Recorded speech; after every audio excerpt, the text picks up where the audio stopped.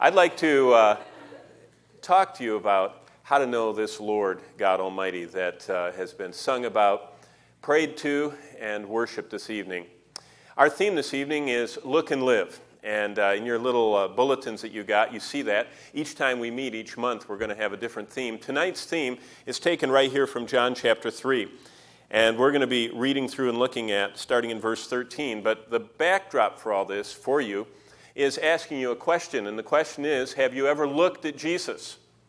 And if you have, in other words, that's another way of saying, are you saved or born again or a Christian or someone who has eternal life? If that has happened, if you have looked at Jesus, are you really living tonight? Because salvation is supposed to change you absolutely, completely from the inside out, and you're a totally different person.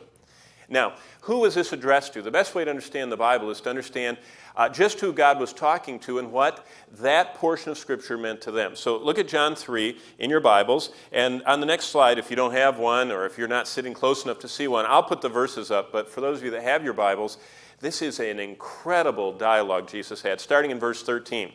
What is looking at Jesus? Jesus is going to describe this and tell this to someone. And the someone we find out in the first 12 verses before this is named Nicodemus. Now this guy would be in the newspapers today because he was the number 3 wealthiest man of the whole ancient Bible world. So I mean this guy is a big guy. His name was Nicodemus. Now he had an older brother who was even wealthier, whose books are still around. His name was Josephus. If you've ever heard of Josephus, Nicodemus and Josephus were actually related, those of you Bible scholar buffs. But Nicodemus was a religious guy. Josephus was non-religious. Nicodemus thought he was set and going to heaven because he was so religious. And so he gets to meet Jesus personally. He was a little embarrassed, so he came at night. You know, most people are a little embarrassed about spiritual things. You know, they don't like to talk about, remember in America we don't discuss what? Politics and religion, okay? And so he didn't want to talk about it. So Jesus accepted him coming at night. And this is what happens in verse 13. Jesus says this, "No one has ascended to heaven but he who came down from heaven. That is the Son of Man who is in heaven." Jesus tells him, point number 1, to know God. And here's what it is. The Son came down. Now, I want you to understand in your minds who Jesus is. Jesus is God come down to earth. I'll never forget, about a mile from here, right over at, Barnett and the other 61st. There's a little shop opening, one of those that put out the coupon and said, all alterations are really, really cheap because we're opening our shop. So I took over all my suits that needed to be altered. They all have to be taken in as I get skinnier and skinnier. And so I took them over to get them taken in. And as I was standing there, Bonnie was praying because we could tell that we had a divine appointment. This young lady, as she was working on putting pins through, I didn't want to witness to her so much that she would, pin me. But she was looking, and I said, you know what? God came down. I'll never forget how big her eyes got. She was from Vietnam. She said, God? God? She had a real accent. God? I said, yes. Came down. She couldn't believe that. And I said, and he became a man. That's when her eyes really got big. Because, I guess Buddha or whatever was not, it wasn't quite like that. I mean, she could not believe that. And her eyes got, that's probably what Nicodemus, the Son came down. Jesus said, that's who I am. I'm God. I came down. But look at the next verse, the 14th verse. And this is how Jesus, and this is what I want you to get tonight before you go, and that's how did Jesus describe this salvation, this looking and living. Verse 14, here's the great message. And as Moses, of all, Jesus, anything he said was Scripture.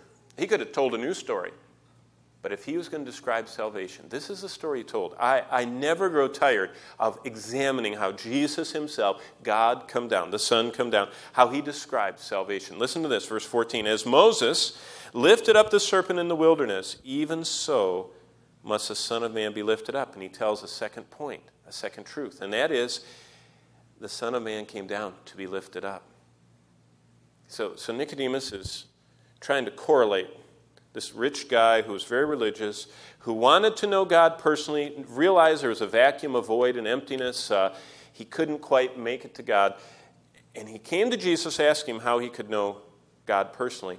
And Jesus tells him this little story. And he says, the Son of Man came down to be lifted up. Now look at verse 16. This is the best known verse, by the way, in the Bible. In fact, most people that don't know anything about the Lord know this verse. This is the first one you learn when you're a little kid, when you're in Sunday school or vacation Bible school. In fact, I have a little clay, plaster of Paris, I guess it is, bunny rabbit. I don't know why they gave me a bunny rabbit. Because I said this verse when I was 2.5 years old. I still have it. Hasn't even broken yet. I think maybe my wife's glued it back together, but I still have that. In the bottom it says, Johnny said John 3:16 when he was 2.5. So I mean, anybody can learn it, because I learned it when I was 2.5. But look what it says. For God so loved the world that he gave his only begotten Son, that whoever believes in him, look at this, should not perish, but have everlasting life. Jesus reveals the final truth, and here it is. For us to get out of perishing and into everlasting life, we have to get to know the Son who came down and who was lifted up. And you say, well, that sounds pretty interesting. Why did Jesus tell this story? Well, I think he told it because he wanted to describe what looking at Jesus is. 3 points. Think of them again. Here it is. The Son came down, that's 3 in verse 13, to be lifted up, and we know how he was lifted up. He was lifted up between heaven and earth on a tree. Actually, Peter, who witnessed it, says he was hung on a tree. He said that near the end of his life. He also said it in the book of Acts. So he was convinced of it his entire life until his death, that Jesus was hung on a tree. He was lifted up and hung on a tree, probably whatever was a common tree back then, an olive tree. He carried the crossbar. He was nailed to the crossbar, then stuck up there and nailed to the rest. It's just horrific how it was done. But look at this. For us to get out of perishing and into everlasting life. Now, that's what Jesus told a religious man thought he was going to heaven. Now, all of us are religious. We're here tonight, right? I mean, you could get a lot of music tonight. All over Tulsa, you wanted religious music, so we're religious, right? But the question tonight is, have you ever seen Jesus? And if so, are you living that life? Now, what did Jesus tell him? How does this happen? Okay, Jesus tells this man a story containing the best news ever told. And this is what the story is. Jesus explains to him how to really live. This guy had money, he had a position, he was revered. He was one of the great teachers of his day, Nicodemus. But Jesus said, I want you to know how to really live. I want you to know how to be forgiven completely. This man was involved in religious ceremony. He worked at the temple. At the temple, there was a constant stream of animals. This is Jewish sacrificial ritual worship.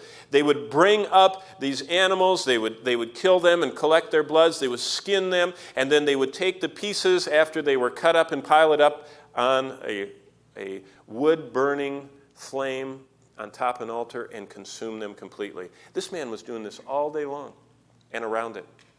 But he didn't know how to have his sins forgiven completely. And finally, Jesus tells him how to be sure he was going to heaven and not hell. The end of this verse says, if you have me, Jesus said, you have life. And if you don't, you're going to face everlasting judgment. Now, before we go to the story, which is in Numbers 21, I want to tell you this. Jesus talked more about hell than he did about heaven.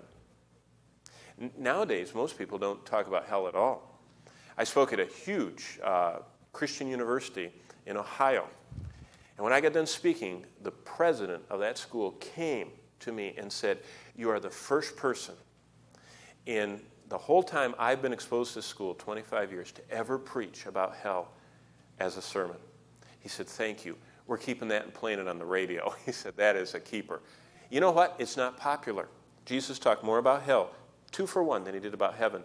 But he only talked about it for people to escape it. Now, let me go to the book of Numbers, and if you know where that is in the Old Testament, chapter 21 of the book of Numbers. And what I want to show you is the story from Numbers 21. Let me read it to you. It's in verse 4. Jesus, when he got to explain salvation to this man, how did he explain it? He explains it by telling a story. It's not the story I would have picked, but boy, I now love this story because Jesus loved it, and it contains all that you need to know about the Christian life, getting to be a Christian, or living the Christian life. Now, some of you, you're sitting here and you say, I'm in the worship team, I don't need this, I'm just going to think about my music afterward. No.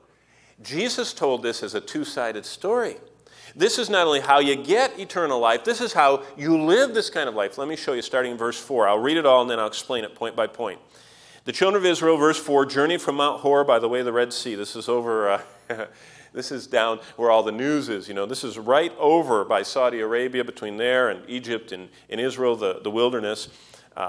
It's on all the maps about, the dangers and problems over there today, so we're very contemporary. To go around the land of Edom, and the soul of the people were very discouraged, so they were having a hard day. And the people spoke against God and against Moses, which is normal. People get upset and they get angry at the Lord and don't like what he's doing. Why'd you make me, and why do you let this happen? Why do good things or bad things happen to good people and all that? And against Moses, people usually complain against their leader and their supervisors or whatever. Now look at this. Why have you brought us out of Egypt to die in the wilderness? There's no food or water, and our soul loathes this worthless bread. So the Lord responded. Verse 6. So the Lord sent fiery serpents. Now it's interesting. We were just singing a song up here about seraphim. Same word. Now these aren't angel serpents. They're fiery. Seraphim are fiery. They're burning. These angels that are around God's throne, they're just burning. These serpents were burning, only the burning was the venom. And it caused the person to feel like they were on fire. By the way, these snakes are still there today. Descendants, of course, 3,500 years down the line. They're still huge fiery serpents. You ought to read what the people that examine the terrain there tell. They say that they're a minimum of 2 inches wide. And these are monster, dreadfully feared serpents. So the Lord sent these fiery serpents among the people, and they bit the people, and many of the people of Israel died. And the people said, we've sinned against and spoken against the Lord. And against you, Moses, pray the Lord that he takes these serpents from us. So Moses prayed for the people. Then the Lord said to Moses, make a fiery serpent, set it up on a pole, and it shall be that everyone who is bitten, when he looks at it, shall live. And Moses made a bronze serpent, put it on a pole. So it was, if a serpent had bitten anyone, when he looked at the bronze serpent, he lived. What a weird story. I mean, that is a strange story. I mean, that God would send serpents, that the serpents were deadly, that all the people got bitten and they were dying, and the remedy was to look at something that bit you. I mean, that is only the Lord could think of. I mean, who would want to? I mean, I see my wonderful wife over there. She sees a spider or a mouse. She attacks it. She doesn't put it up on a pole and look at it. I mean, can you imagine if it was killing you? Okay, let's go through the story. Number one, everyone bitten by the snakes would die. Okay, there's the first truth we can get. Second one is, there was only one antidote for the deadly poison. It's listed in our scripture. Thirdly, they had to seek out to get that cure. They had to do something. If you notice, the text says you have to look at the serpent. So let's understand this. The first truth, these fiery, poisonous snakes were unavoidable. Now, I've been thinking about this ever since we started praying about this. It was more than 3 or 4 weeks ago that they've been practicing, Jason. It's been a long time. And so I've been thinking about what to speak about, and I started praying about this. Do you know what it would be like to be living in a tent in the middle of West Oklahoma, with no big hunting boots, no car to get into to shut the doors that no snake could get in, to be sleeping down near the ground in a tent, and to have these 2-inch wide, 6 feet long, fiery serpents able to get into your tent? You're wearing sandals with open toes, so when you walk around at night, I mean, if any reason you have to go walking out somewhere, to the outhouse or something, you would be so scared that there would be a snake out there. Can you imagine? And that's why I wrote down, there was no way to avoid these snakes. I mean, have you ever seen a snake? I mean, they can swim across our pool like that. You ever seen a snake on water right across the top? I mean, I used to think that if they were in the water, I could get out. They could get across the pool. They don't go like this. They just go like that, right across the surface of the water. They climb trees. We were eating dinner with someone from the church on their picnic table, and we were sitting under this massive oak tree, and they said, yeah, the last time someone was over here, there was this big 6-foot-long black snake, and it was so heavy it broke the branch and it fell on the table. My wife was back in the house just like that. I mean, can you imagine? Snakes can climb trees. They climb rocks. We were over at Bass Pro Shop in Springfield, and there was one climbing right up a rock.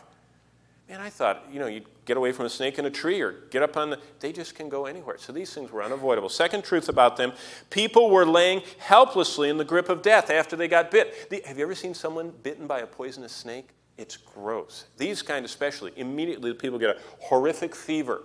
And they start burning up with fever, then they start vomiting, and then they start getting into unconsciousness. And so all over the camp, and I don't want to be gross, we do have refreshments afterward, but think about it. It's the way Jesus shared salvation. He said all these people are laying helplessly on the ground, unable to get away from these serpents, and they're in the grips of death. Lastly, the only hope was to look up at this lifted up brass serpent. Okay, that's the story Jesus told. Let's think about it by applying it to Nicodemus, okay?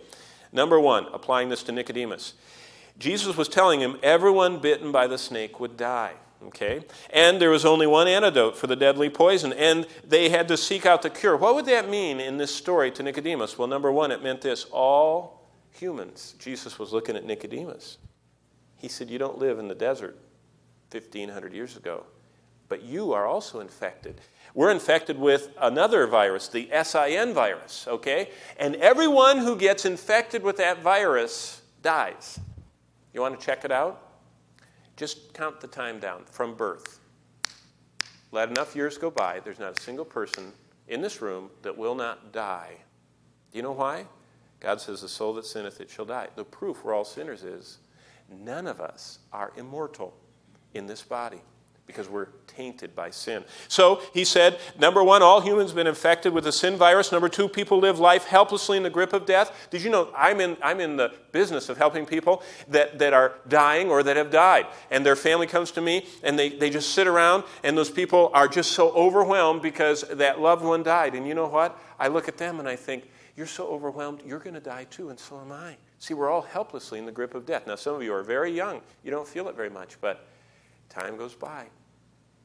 Death is inevitable. Finally, the only hope was to look at the lifted up Jesus. He said, Nicodemus, I want you to understand why I told you the snake story. You're also bitten, and you also are helplessly in the grip of death, and you also have only one choice. Okay, that brings us to next. What was the message that Jesus gave to him? Well, he said the snake's fiery venom was horribly deadly. And he said the brass snake on the pole was the only cure. See, he's working through with Nicodemus this truth, and he wants him to understand it. He also said the cure worked no matter how badly they were bitten. You know, it didn't matter if someone got, that snake just stuck on them, and bit them 25 times, or if someone just got it on the toe. Both of them had the venom. Both of them were going to die. So Jesus is trying to tell Nicodemus something. Number one, there was nothing left for them but death. You see, if you got bit, there's nothing left for you but death. It's coming. Nicodemus, Jesus was saying, you ever been bit by sin? Are you a sinner, Nicodemus? Secondly, there was nothing else they could do that would help. Jesus was pointing out to Nicodemus that the only hope these people had was looking at this lifted up serpent that was made of brass and wrapped around a pole or an ensign. Actually, the Greek word or the Hebrew word is ensign, which was a cross piece that would hold like a banner. So it's probably very similar to a cross. Very fitting in the Old Testament. Last thing is, there was no one too sick for God's cure to heal. Didn't matter how many times they were bitten. So Nicodemus is starting to get this message. So this is what Jesus reminded Nicodemus. He said, the cure only worked for individuals.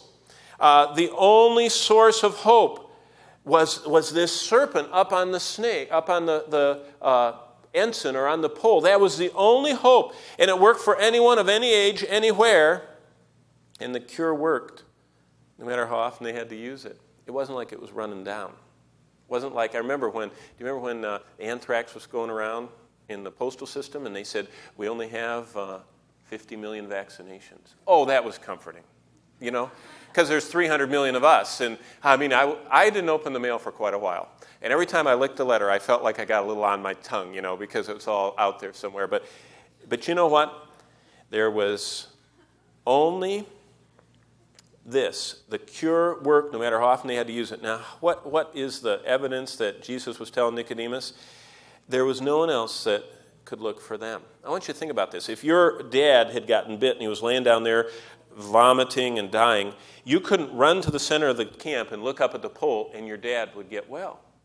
See, there's something about this. He said, they have to look themselves. No one else could look for them. Secondly, there was no place too far from the cure. Most of us that read the Bible don't even think about it, but do you know how far it is from here to ORU? If you went from here to ORU and went from here to Elm Street in Broken Arrow, those would be the outside borders of the camp of Israel. We're talking about 600,000 tents and oxen and carts and everything else. It was over 9 miles wide, and it was over 9 miles long. You know what? One snake on one pole held up in the middle of the camp would be very hard to see if you were way out there at ORU or way over there at Elm. You know what was amazing? These people were deathly ill, laying on the ground, just horribly sick, dying with fever-racked bodies, and all they had to do is just kind of help them up and say, hey, you know what? Moses said, if you will look over that way, in the center of the camp, there's a, can't see it? Probably the person was so feverish they couldn't even see. You know what it was? He was telling them, there was no place too far from the cure to be helped, and there was nothing more that was needed than God to heal them. All they had to do was look. That's what Jesus told Nicodemus that night. Now, real quickly, let's just go through the whole thing. What's the message Jesus gave him? We already have studied this. The snake's fiery venom was deadly. The snake on the pole was the only cure. The cure worked no matter how badly they were bitten, how many times. The cure worked only for individuals. There was one source of hope for anyone of any age, anywhere, and the cure worked no matter how many times you tried it. That's Jesus' little message to him. What did that mean to Nicodemus? That there was nothing left for Nicodemus but death. He had to understand he was hopeless himself. This is how Jesus presented the gospel. Fascinating to me. Secondly, there was nothing else he could do that would help. He couldn't take one more animal. He couldn't give any more money. There's nothing else he could do. Thirdly, he was not too sick for God's cure to heal him. You know, that's one thing I meet is people that say, no, God couldn't save me. I've done too many things. Or I've tried too many times. It doesn't work for me. Jesus was saying to Nicodemus, you can't be too sick for God. There was no one else that could look for him. He just said, Mrs. Nicodemus can't help you, your parents, your children, just you. He was not too far from the cure to be helped. That's something I think about. We're standing here in 2002. That means the cross is 2002 years or 1,972 years away. But it doesn't matter how far away you are from the cure. It works at any distance. It's a wonderful truth. Last thing he was letting him know, there was nothing more needed than to ask for God's cure, and he'd be healed. Let's just wrap this up so we can pray. Here's a summary of Christ's offer, and this is what I want you to take home with you from this snake story, okay? I want you to remember this. Number one, for the desperate with nothing left, for those who have nothing else, for those who, no matter how sick they are, for what no one else can do for you, for any place, no matter how far you are away from or feeling your way from the Lord, as long as you live near poison, listen to this, looking at Jesus instantly, immediately, and completely will cure you forever. That's what salvation is. Some of you have been going to church all your life, never realized that. Some of you never heard this before, and some of you know it, and you need to share it. Jesus cures instantly, immediately, and forever. Well, one more truth, and I just want you to think about this. Questions to ask ourselves tonight. Number one, are you infected with SIN? Not HIV, SIN. HIV, at least they can hold it off for a while. You cannot hold off the SIN virus. It will kill you. No one has ever survived it. No one. I know people that survived HIV. I have a dear friend, a doctor of pharmacology. He's a genius. He's helping people survive. No one survives SIN. And it has eternal consequences. Secondly, do you want the cure? Do you want the cure if you have SIN? Number three, have you looked to Jesus? He's the only one that has it. And it's not enough to just look. You have to listen. Do you want him to cure you? You see, those people, it's interesting. There's a change in the word in the book of Numbers. Moses said, whoever looks, he quoted the Lord, and it says there in Numbers 21 and verse 9, everyone who beheld. That means they looked and they kept their gaze fixed on that picture, that snake lifted up. They were cured. So you have to want him to cure you. Last truth, and I'm going to pray. As the serpent was lifted up. Now listen to this. This is a summary. Remember, I used to teach. I taught in college and in university and seminary. I taught high schoolers, and I learned that you repeat yourself about 4 times, and the people with wandering minds hear you at least once, okay? So this is my 4th time, and now you'll hear at least once. Number one, from anywhere in the camp, we're talking about 81 square miles of tents, a 9-mile by 9-mile square of 600,000 tents. That's how big the camp of Israel was. Number one, from anywhere in that camp. Number two, by anyone that would look. Anywhere they were. In any place, no matter how far they were away from that pole, to any person, no matter how many times they had been bitten or how sick they were, for any number of poisonous bites, that old serpent could have just been going, bow, bow, bow, bow. Didn't matter how many times. For any moments, you still breathe. See, this thing was good, right? I mean, you could run up and down the aisles of the campground and say, won't you look, won't you look, won't you look? Now, you know what? We know because Nicodemus' brother wrote a history about this, Josephus. He said that a vast number of the people refused to look. They said, that's the dumbest thing I've ever heard. Look at a snake? Never. That thing bit me? I won't look at it. But listen, look at the cross and you will live, is what Jesus told Nicodemus. You know, tonight, Jesus Christ is just like that serpent lifted up. I want you to think, Moses did not take a real serpent and put it up on a stick. He made in the likeness of a serpent out of brass. Jesus is not a sinner. He came in the likeness of sinners to be lifted up on a pole to take our sins. So if we'll look at him, we'll live. Let's bow our heads and have a word of prayer. Father in heaven, I thank you for the hearts that planned this wonderful evening. I thank you for the giftedness and talents you've given to all of these young people who sang, who played, who ministered. But I thank you that the whole purpose we came here is because you tell us if we look, we'll live. And for some here tonight, they've never looked at you. So they are not going to live forever with you. They are infected with the SIN virus, and not one person escapes it. And you said that the soul that sinneth, it shall die, and not just physically, but spiritually and eternally, and not unconsciously, but consciously separated from you in the most horrible place, the garbage dump of the universe that never goes out, the fires. But the good news is you don't want anyone to go there. You made that only for Satan and his angels. And so anyone tonight who will look and live and will gaze at the Son of Man who came down to be lifted up to keep us from perishing. Lord, I pray for those.